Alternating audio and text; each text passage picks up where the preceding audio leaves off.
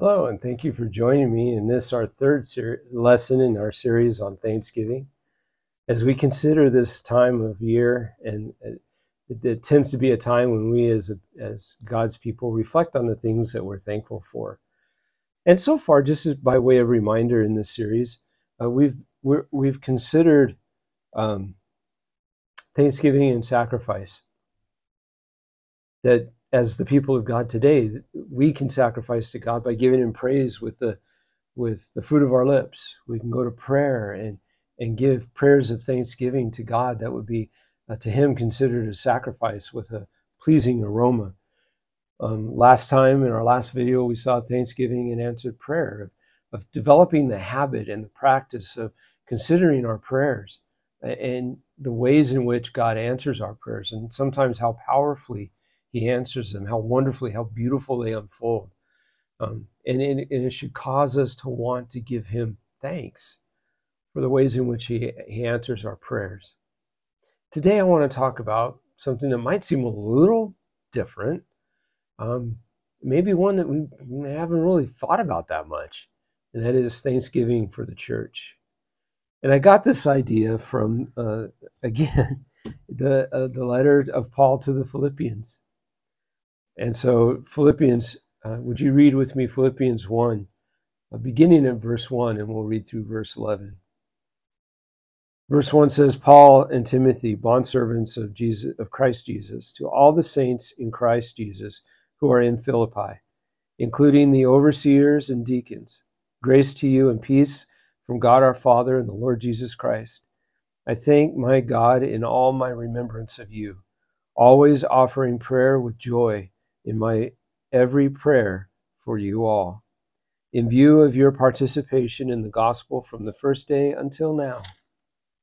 For I am confident of this very thing, that he who began a good work among you will complete it by the day of Christ Jesus. For it is only right for me to feel this way about you, because I have you in my heart, since both in my imprisonment and in the defense and confirmation of the gospel, you are all partakers of grace with me. For God is my witness, how I long for you all with the affection of Christ Jesus.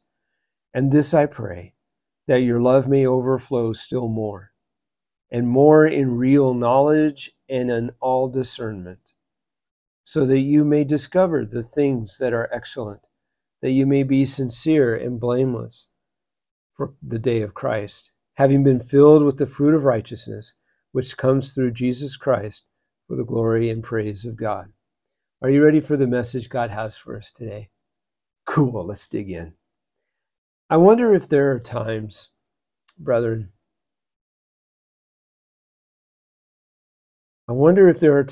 Christians get so lost in the division and problems of the church that they forget to be thankful for one another. Thankful to God for the church, for their local church, for the church, capital C, that includes all the various bodies of Christ.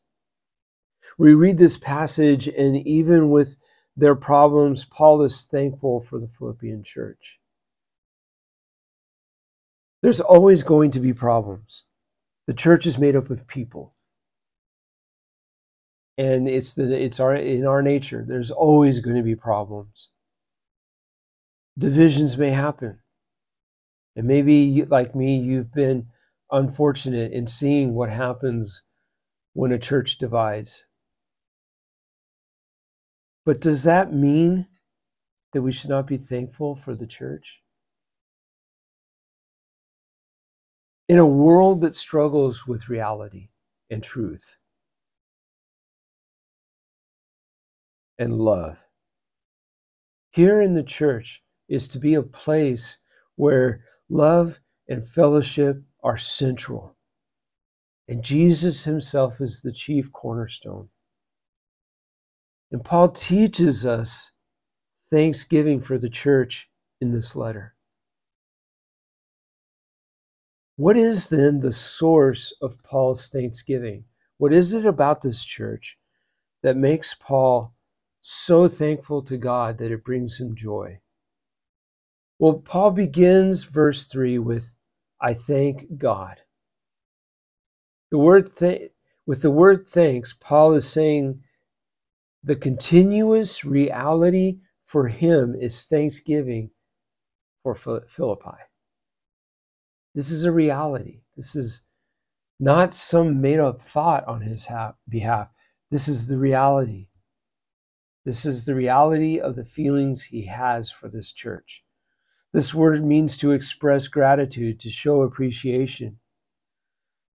And with this word, there are two other words connected with it. The first is offer. And we find that word in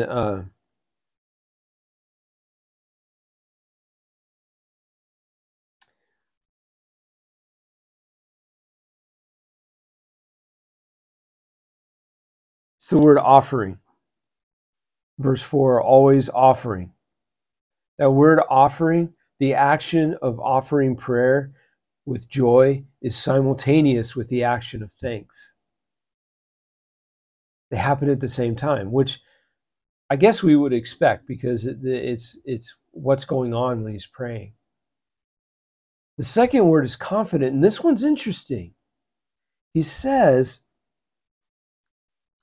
in another verse, verse 6, for I am confident of this very thing, that he who began a good work among you will complete it in the day of Jesus Christ. So that word confident, the action of this word is actually before the action of thanks. His confidence, then, what this is saying is his confidence leads into his thanks and his offering of prayer for them. I just think that's wonderful. The confidence of Paul has already come before he goes into prayer, and it serves as part of his motivation to pray for them. His confidence that God is working among them. He's confident because God is working in and through them, and it is a good work, Paul says, that God is doing, and he's confident that God will complete it among them. And this leads into his prayer. So we see then the motivation for Paul's thanksgiving for this church. We see here the motivation for Paul's thanksgiving for this church. And this is seen all throughout the letter. He opens the letter and kind of repeats it. It's an idea that's repeated throughout the letter. And in our passage, Paul lists the reasons for why he is so thankful. Why is he so confident? Well, first of all, they're in his heart. He carries them constantly in his heart. Whether he was a prisoner or defending the gospel, they shared with Paul. Their words of love and appreciation to Paul were backed up by the actions of sharing with Paul. And lastly, he deeply longs for them. He longs for them with the love of Christ, with the affection of Christ Jesus. So it's this, that's the source of his thanksgiving. So let's break down Paul's prayer of thanksgiving then. The whole letter to the Philippians is really a prayer of thanksgiving and joy for this church. Perhaps that is one reason why for the past couple of months we keep coming back to the letter of Paul to the Philippians. And in our passage today, it is a prayer Paul offers in thanksgiving and joy. Included is the request that their love overflows still more, that they're not done with their love, that their love continues to overflow, and that the overflow then also within more and real knowledge and discernment.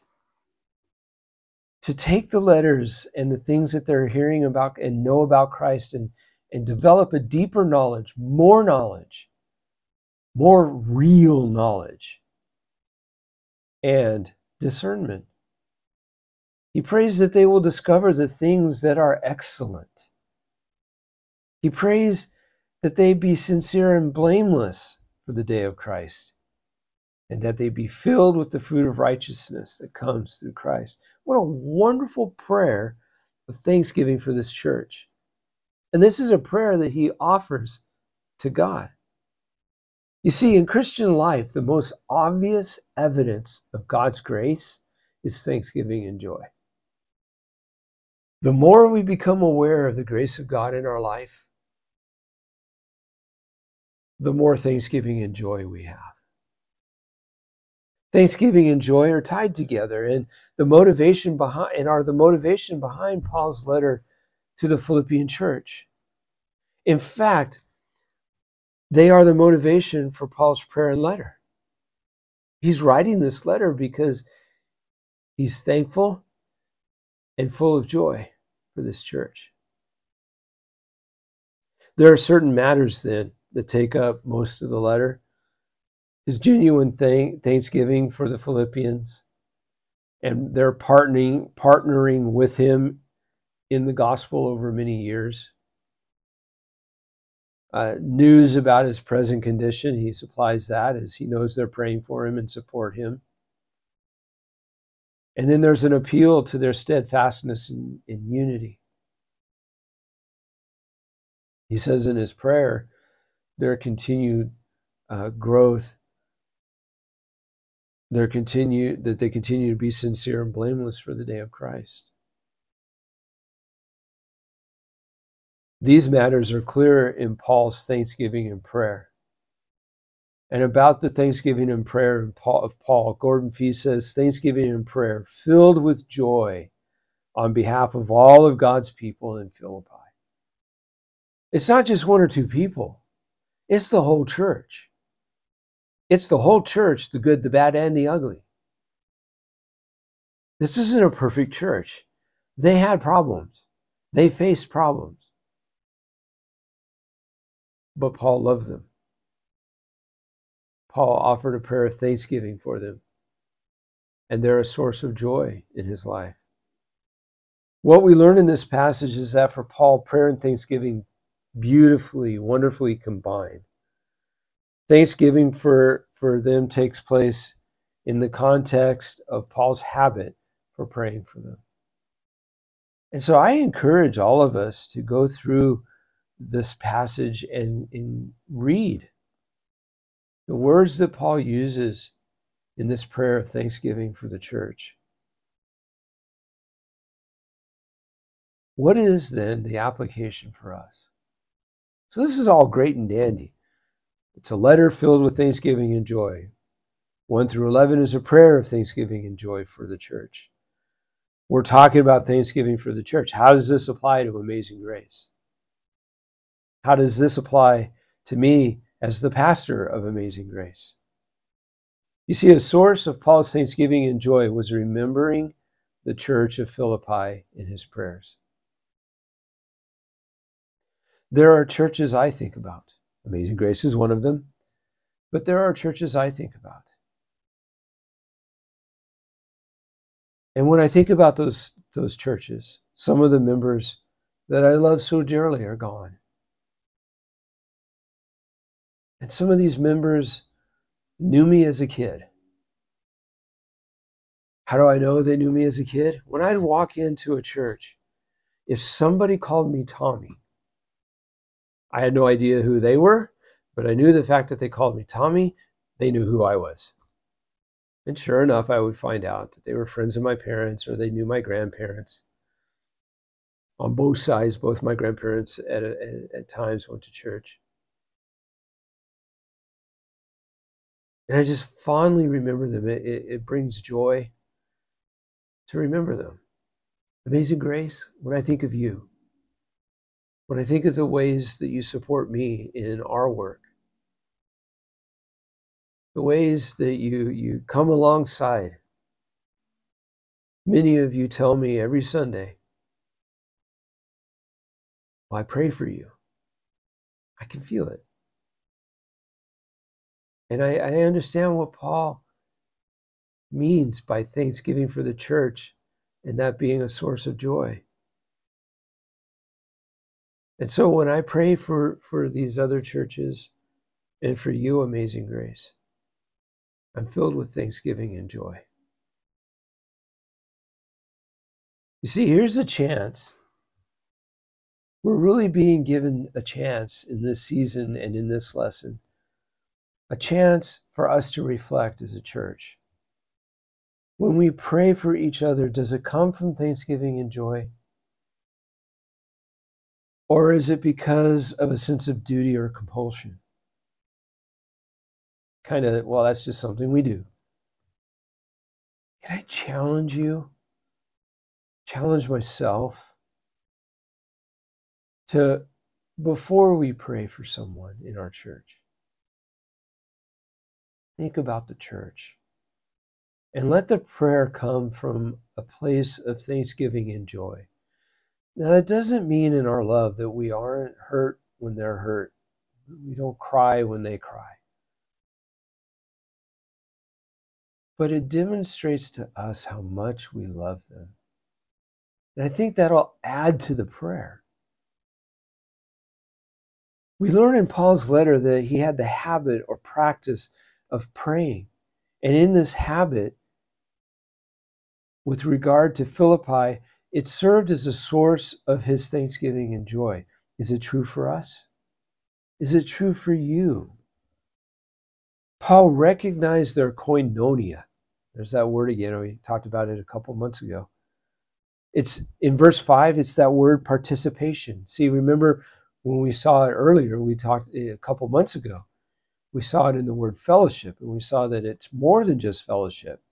For a long time, I understood koinonia to be joint participation, and there is a part of that. It is also fellowship, but it's much more than that.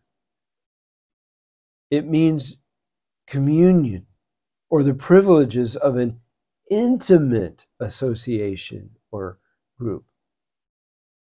I think sometimes we use fellowship and joint participation just flippantly.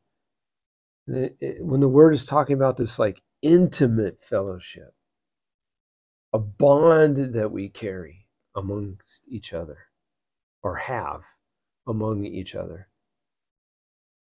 And so here again is this word that is more than just fellowship or joint participation. It includes our intimate relationship with one another. How about us as we reflect? Do we recognize that about us? Do we recognize that we have koinonia in the work of the kingdom? We don't labor alone. We don't do the work alone. For Paul, he understood that. They had koinonia together, Paul and Philippi.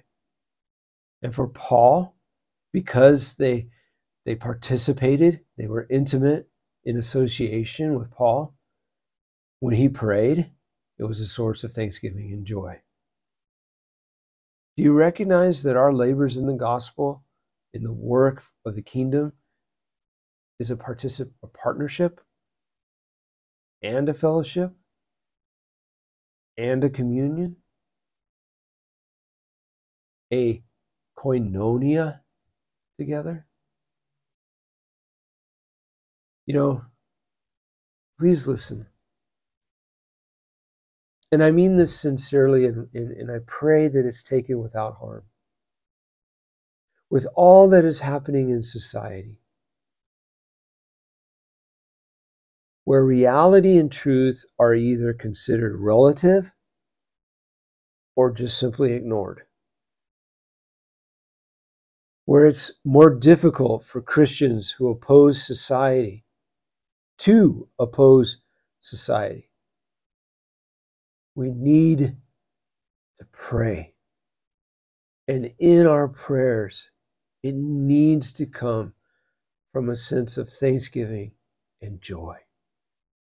They must be the source. In our prayers, we should include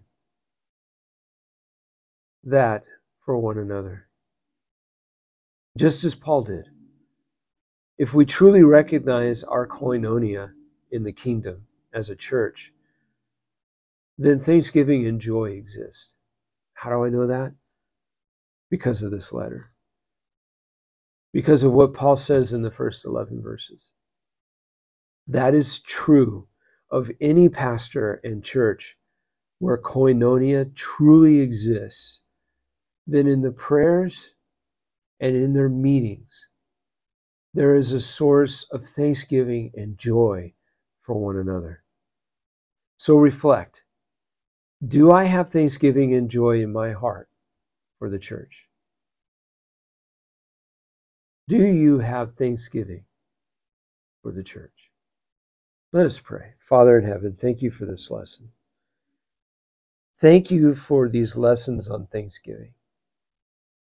And Father, as Thanksgiving Day approaches this week, and there is a sense of thanksgiving and joy as we assemble with our families, I pray, Heavenly Father, that that would also be true for our spiritual family here at Amazing Grace.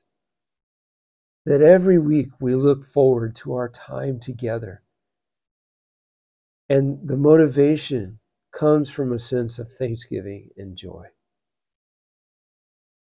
So thank you, Lord, for the example of Paul to the Philippians, for the prayer that he offered to this church.